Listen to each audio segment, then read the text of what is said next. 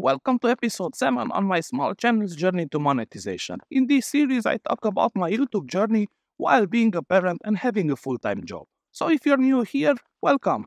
I share updated information every week or two about my YouTube challenge of growth and evolution. And I disclose everything what I'm doing and what I'm planning to do in the following weeks or two. So it's been actually 19 days since I made a video in this series, and since then I have uploaded 3 long-form videos and 4 shorts. The first video is actually the previous episode in this series where I talk about what I did on the channel between the 3rd and the 11th of August. Now the inspiration for the second video came from my friend John Willis's channel, covering a trending topic about the famous football player Cristiano Ronaldo. And if you're not up to date with the trend, about a week ago, Ronaldo started his own YouTube channel and broke all of the YouTube's records for fast growth, because he managed to reach 1 million subscribers in under 2 hours, and then 10 million subscribers in the following 8 hours. And finally, in a week's time, he hit 50 million subscribers on YouTube. Now, at the time, the VidIQ score for this topic was nearly 70, with an estimated 4 million searches per month. So my video explores why Ronaldo achieved these remarkable results so quickly,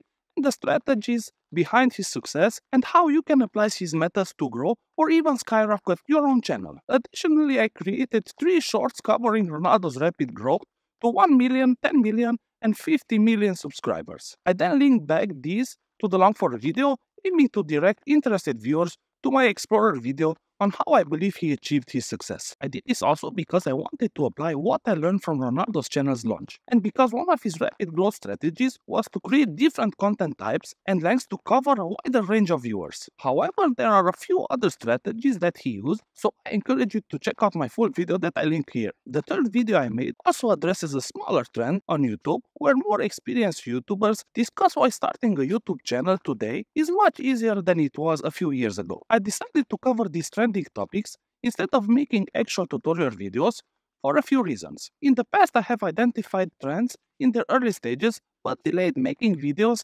about them, which left me frustrated. And there is even one case where I made a video about a topic but jumped a little bit too late on this trend, so my channel didn't get the attention it received by being earlier. I am aware that making searchable tutorial videos usually brings more consistent growth to a YouTube channel, and on the long run, I will continue to make tutorial videos. However, as a small YouTuber, I wanted to accelerate the growth of this channel a bit, and whenever I find a trend that relates to my niche, I will prioritize making a video about that. And this is exactly what happened with the Ronaldo video. When I discovered this trend, I was actually almost finished editing the video about YouTube becoming easier. But I immediately closed my video app and started researching this trending topic. Remarkably, I was able to create the Ronaldo video in less than 24 hours, and I felt incredibly grateful that this opportunity came to me while I was on holiday, and I was able to focus all my attention on making it. For the 4th short, I uploaded a quick tutorial showing how to remove the video background in CapCut in under 30 seconds. And I linked this back to the long-form video, giving viewers the option to watch either the detailed version or the short one. And actually, this is the video I sent to the video editor from Germany, who I wanted to work with to speed up my video production process. So after his holiday, he edited the video as best as he could, but when I watched it, I felt it needed a few revisions before uploading it. So I decided that the best approach was to schedule another Zoom call with him to explain what I actually wanted with this video. I want to emphasize that working with others, especially remotely, isn't easy. And I fully understand that no one can read my mind, and sometimes I need to hop on multiple Zoom calls to better explain my vision. But I also realized that I need to improve my communication skills to be more efficient, to convey my ideas to people, helping me with my project. So after the Zoom call, I realized that my vision for the video short required a significant time from his side, and even my longer videos would demand more effort to deliver the message as I intended. We calculated the cost for a 10-minute video, arriving at the price point of 250 euros. And he was so nice because he even offered a discount from his regular fee because he wanted to work with me, bringing it down to 200 euros for editing a 10-minute YouTube video. But even this fee exceeded my budget for this activity, so we decided to part ways, potentially revising the discussion in the future when the channel starts generating revenue. So I spent the following afternoon editing this video myself, exactly as I envisioned it, and I'm quite pleased with the result considering my current skill level. I then uploaded it to YouTube and linked it to the long version I created at the beginning of the month, hoping to convert some short-form viewers into long-form watchers and potentially gain new subscribers. Now, the short is performing quite well in my opinion because it has over 400 views and it is consistently being discovered in search, hopefully driving some traffic to the long-form video. So I'll link it here so you can check it out if you're curious. Now, for the following week or so, I plan to make a video tutorial and one trending video before the next episode because I have identified 3 more topics that could be a good fit for my channel. And to find trends, I usually look at channels that are slightly ahead of me on the YouTube journey, and the videos I'm looking at should have at least as many views as the channel has subscribers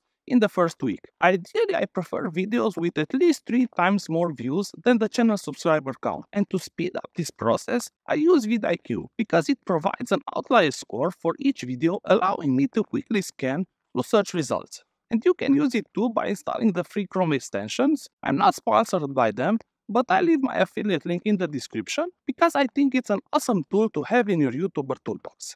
And when I find a video topic I like, I search for that exact title on YouTube. And if I find 1 or 2 similar videos made in the last 3 months or so by creators of the similar size, I then prioritize that idea and try to make my own version with my own spin on it. I'm not copying the script, I just use it as an inspiration because this technique is used by many creators, both big and small, and it can help you grow your channel faster. I know many of you are planning to start or have already started on YouTube because you like the idea and the process of making videos. But if you actually want to grow your channel, you have to focus on your audience instead of yourself. And this means to create content that the audience wants to watch rather than what you want to make. I like to compare this to Netflix because think of it this way. If you start watching a new show with 10 episodes, as soon as you've watched the first episode, you want the journey to continue. You wouldn't want to jump from episode 5 to episode 10. Instead, you want to binge watch from episode to episode and not to watch the episodes in random order. This relates to creating binge-worthy content so viewers can come back and watch more. I think this is the #1 reason many small channels aren't growing faster because they're making random content. And actually, this damages their growth because they're not sticking to the same niche, attracting viewers with different interests. And even if one video starts to gain traction and the algorithm gets a sense of what your viewers want to watch, if you make a video in a different niche, all the information gathered by these algorithms becomes useless. And with the new content, your growth starts from zero. I know it might sound boring to make videos repeatedly on the same subject, but if you want to grow your channel, this is the way to do it. And trending videos have a higher chance of going viral, but you have to catch the wave early. While this doesn't guarantee that your channel will blow up, having many trending videos increases the chance of your success. And after applying this technique to 5 or 10 videos, you'll likely find that 1 or more gain more traction than others. And once you made a few, you can identify what works best for your channel, and then double down on that specific topic to further boost your growth. Now, to get back on track, I think I'll make a video tutorial on another one of CapCut's features because this topic is doing well for my channel, so I'll continue to focus on it. Now, to sum it up, for the next period, I will make 1 trending video and 1 tutorial before shooting my next episode in this playlist, even if it takes me more than 1 or 2 weeks to make this. And now, before we dive into the analytics for the last period, I want to touch on a final point regarding my workflow improvement. Because my channel now has 20 long-form videos, and while the production process is relatively stable, I aim to decrease the time between making these videos. And one area that I think it can use some improvement is the streamlining process between finalizing the video script and getting it up to record. Currently, the setup before recording takes longer than ideal because it takes me about 15 to 20 minutes to configure my phone, to set up my microphone, and then the script, and then wirelessly screen mirror my phone's camera on my laptop for framing. And another consuming step is transferring the recording file from my phone to my computer, because AirDrop can take over half an hour in preparation mode before the file is ready to be actually sent. So for this, I'm considering a workaround using OBS Studio, a free software that works on both Mac and PC, and many popular YouTubers use it and I want to try to incorporate it into my workflow for several reasons. First is because I can save everything directly on my computer. Second, to see myself on my computer screen. And third is because I can connect my external Elgato mic directly to my laptop. And with this setup, would allow me to adjust the mic settings in the Elgato app and then connect it to OBS Studio. So when the recording is finished, I'll have everything in one place ready for editing. Now let's go to my computer and see the analytics in the YouTube Studio desktop. So here I am at my computer with YouTube Studio desktop open, and we are looking at the period between the 12th and 30th of August. I have uploaded 3 long-form videos and 4 shorts during this time. The channel received a little bit over 4,900 views, almost 62 watch time hours, and an impressive 62 new subscribers. So this marks another amazing period for the growth of my channel. And with this, I'd like to warmly welcome all new subscribers joining my YouTube journey, and thank you all existing subscribers for continuing to watch and to interact with my videos. But now let's dive a little deeper and open up my tracking sheet to get a more detailed look on what actually happened. So in this 7th episode, we are covering the period from the 12th of August to the 30th, a total of 19 days. And during this time, I uploaded 3 long-form videos and 4 shorts. The channel received 91,536 impressions, which is remarkable because it's nearly double the number I gained in these 19 days compared to the first 253 days I discussed in the first episode. Now, curiously, the average view duration dropped to 55 seconds, which initially worried me. However, I went back to YouTube Studio desktop and I discovered this decrease was due to the high number of views on my 4 shorts, which naturally affected the overall channel average. When looking at long-form videos specifically, which is exactly what I want to see increasing, the average view duration actually rose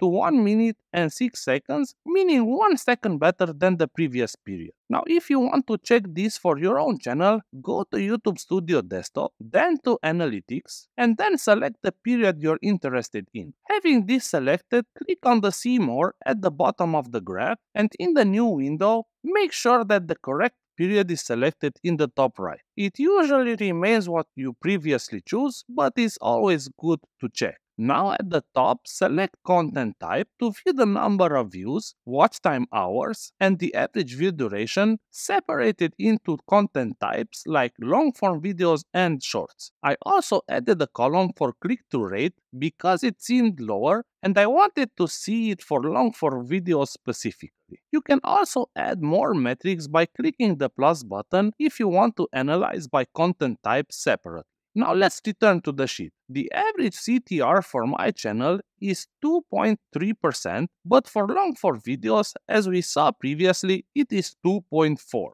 When it comes to subscribers, I actually gained 63 subscribers, but sadly 7 decided my content wasn't for them. So as of recording this video, the channel now has 195 subscribers. But this is because it was the longest period so far, so in order to check, I have to go to the average subscribers per day, where it shows me a more clearer picture on what actually happened. So I have a 2.95 subscribers per day on average. The channel received almost 5,000 views and 61.6 watch time hours. And when averaged out, we can clearly see that the actual watch time per day has nearly doubled compared to the previous periods. So that wraps it up for this episode. It turned out to be a long one, but I hope it provided you with valuable insight on what I did and how I achieved these results. I really hope you can apply some of these strategies to your own channel. And if you experience growth by following along my journey and applying some of the things I shared with you, please share it with me in the comments. Your success stories would make me incredibly happy and motivate me to create more videos like this. And if you enjoyed this video and want to join me on my journey, please like and subscribe. And now I'll be seeing you in the next one. Ciao!